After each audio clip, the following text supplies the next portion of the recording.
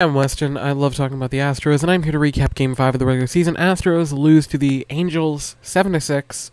We out-hit them 11-10. Now, say with me, guys, we lost a game. Does it suck? Yeah, I would have liked to have won. Especially this game, I felt it was very winnable. But we didn't, and that's okay. It's gonna happen. We play so many games in the sport of baseball. The best teams are gonna lose 60 games. That usually, the very best team in baseball usually still loses 50 games. Like, that is unheard of in any other sport. Like, and I know it's because the other sports play less, but you have to think about it like that. You also have to look at it as the Astros are playing their 5th consecutive road game to start this season off, which is pretty difficult. And it was our 5th starter on the rotation, starting tonight. So, I'm not pressing the panic button.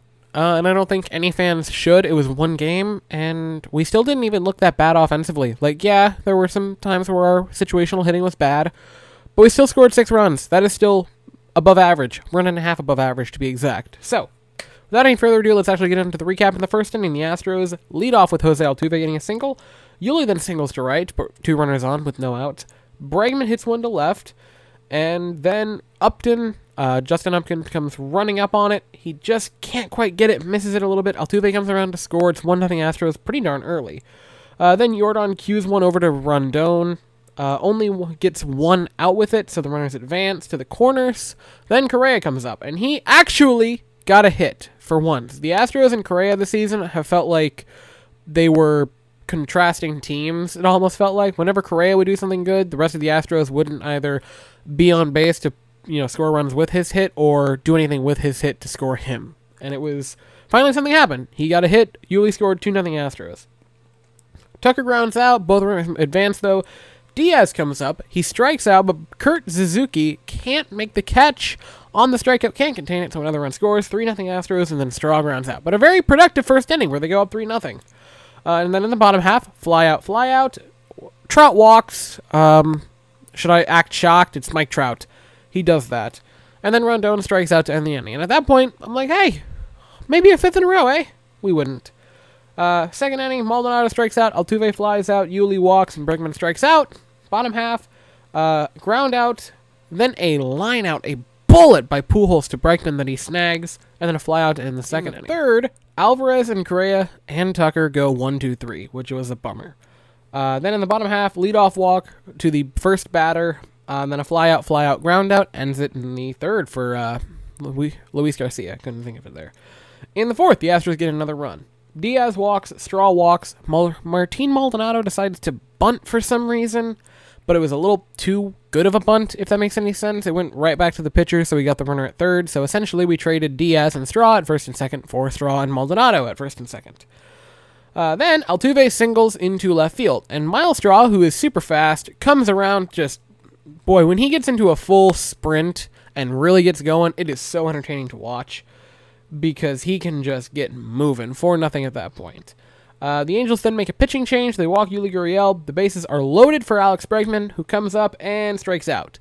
And then Jordan, bases are loaded, and he flies out, which is a bummer.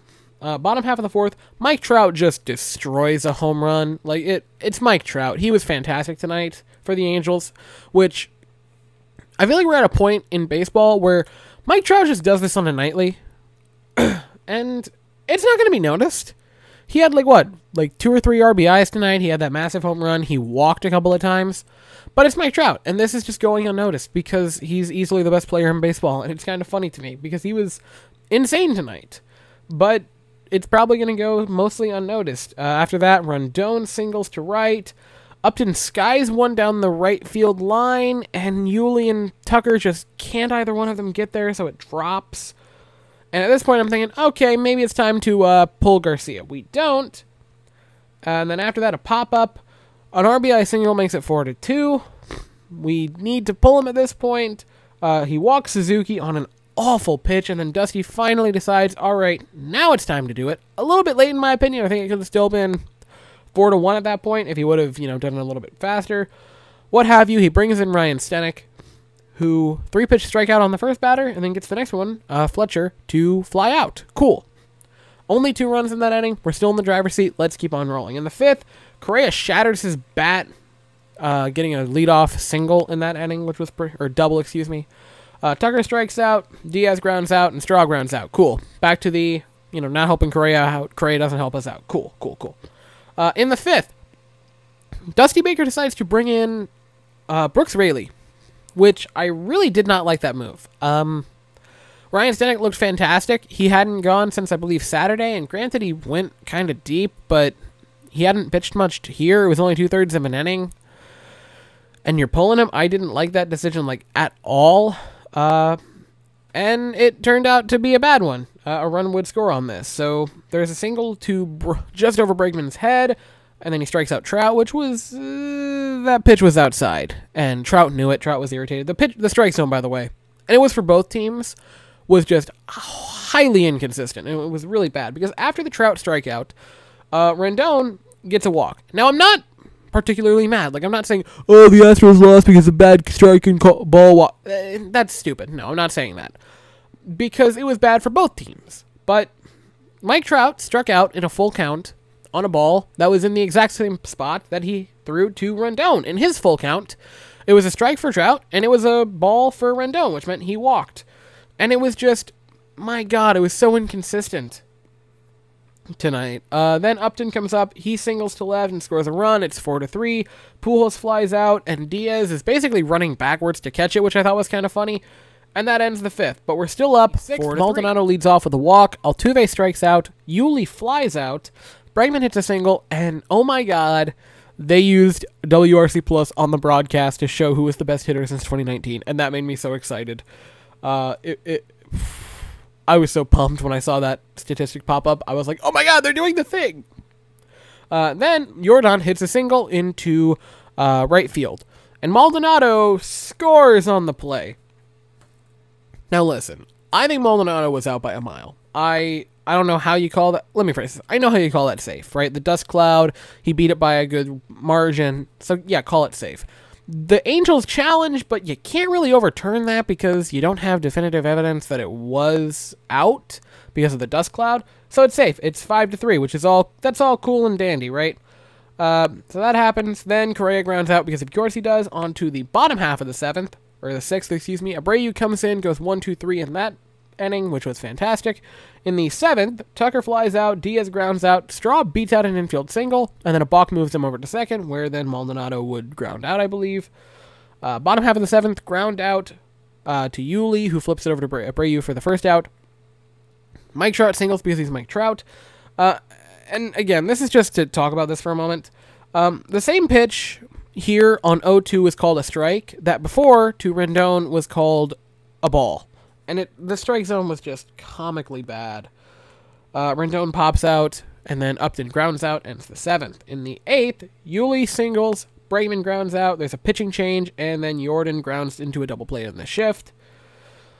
Bottom half of the 8th, Joe Smith enters the game. Back-to-back hits, this is pretty bad, and at this point I'm like, okay, you need to pull him. Shohei Ohtani pinch hits, and he gets hit. For some reason, Shohei Ohtani looked at Joe Smith. I think it was just a frustration of, I really wanted to hit there, not a, hey, why did you hit me on purpose? I don't think that happened. Shohei Ohtani doesn't seem like that type of person to get upset about it. So I'm going to rule that as just he wanted to get a chance to hit there and didn't, which was a bummer for him. At this point, the bases are loaded, and they rightly say, hey, Joe Smith, you're out, put in Blake Taylor. Blake Taylor comes in, first batter, single, 5-4. Okay, it's starting to shrink here. Bases are still loaded. Fielder's choice, but another run scores. Now it's 5-5, and it's tied. Yuli does this iffy throw to home, and he doesn't get the out, so now it's 6-5, and there's still no more outs. He maybe could have turned that double play and kept it a 5-5 game, but he doesn't. They intentionally walk Trout. Rendon does a sac fly to make it 7-5, so they have a 2-run lead, and then we get the final out, but at that point, it was pretty much over. In the 9th, Correa grounded out. Tucker hit a home run to make it 7-6, so he tried to make it close. He has an RBI in every single game this year. McCormick flies out, and then Garcia, Garcia, pinch hits for Straw, and he pops up to Stassi to end the game. 7-6, which was pitching lines. Luis Garcia went 3 1/3, 4 hits, 2 runs, 1 strikeout, 3 walks. Ryan Stennett came in 2/3 of an inning, 1 strikeout, nothing else. No walks, no hits, no runs. Brooks Raley came in 1 inning of work, 2 hits, 1 run, 1 strikeout, 1 walk. Brian Abreu came in for 2 innings of 1 hit, no run baseball. Nothing else of note for him. Joe Smith came in and is basically the reason we lost tonight. No outs recorded, 2 hits, 3 earned runs, a hit by pitch, and nothing else. And then at that point, Blake Taylor came in to try to stop the bleeding. 1 inning of work, 1 hit, 1 run. It was not earned. No strikeouts, 1 walk. So that's it. That's the game. We lost. 7-6. Close game. We played pretty well. But we lost. I thought our situational hitting was very bad. We left a lot of guys on base. I want to actually, really quickly, while I discuss what all I felt we did poorly, I want to get the left on base. Total left on base. 11 left on base. Team RISP running, or runners in scoring position hitting was 4 for 17. Say it with me, everybody. We played a bad game. Along with that, I also thought our pitching left a lot to be desired, and I thought Dusty Baker called a pretty poor game. I don't know why you pull Stanek, and yeah, I don't know why you pull Stanek at that point, and I don't know why you wouldn't have pulled Garcia a little bit earlier. Now, we lost. A winnable game. Don't panic. Don't freak out. It's one game. It's our 5th consecutive road game that we've played in as many days. And I understand you play a lot. It was our 5th starter in the rotation, and it was basically just a bullpen day more than that. We still put up 6 runs in our bad game, which is, again, 6 runs is our lowest for the season, which is insane. All in all, there's a lot that we can learn from this game. And there's a lot we can take from it. Should we panic? Not yet. Even if we would have got clobbered, it's one game, you know? And the big thing with baseball is you're going to play 150 games by the time that some people are just starting to put their Halloween decorations out. Like, we're going to play a ton of baseball this year. This is one game. And every game matters. That is very true. But let's not just completely pump the brakes and lose our minds over this. Take it for what it is. It was a loss. It was bad. We need to move on. You know, a few hour rule. As soon as it's already probably getting close to midnight out in LA. As soon as it hits midnight, as soon as it is the next day, as soon as it is tomorrow, turn the page. That's it. And tomorrow, Zach Greinke will be back on the mound to hopefully right the ship. He's coming off a shutout in his last game. So, that's it for this game. I want to thank everyone. The recaps this season have just been blowing up. It's been really insane how well they've done. And I am just truly blown away. My goal was 10,000 views by the All-Star break. And I'm at like 8,300. When I made this goal a week ago, I was at like 7. And it already went up like 13, which is mind-blowing to me that it went up that much in just a week. My subscriber goal for the All-Star break was 200, and it went up like 50. Like that, I'm already at like 181, which is crazy. And now, Game 4, the recap for Game 4, is now my most viewed Astros recap, which is crazy. And it also has a chance to pass the Week 14 Jets recap, which is my most watched recap in general. Along with that, Game 3's recap is my 3rd most viewed recap video for the Astros, which is just crazy. Yeah, that's all I have to say. I want to quickly apologize if I sound a little funny. I'm a little nasally stopped up, so I apologize for that if I sound a little weird. But yeah, that's it. Greinke's on the mound tomorrow. It starts at, I believe, 4:40 Eastern Standard Time. I want to make sure about that. Yep, 4:07, excuse me, Eastern Standard Time. And I'll recap the game as soon as that is over with. So thank you all so very much for watching. I hope you all have an absolutely fantastic day. And as always, go Stros.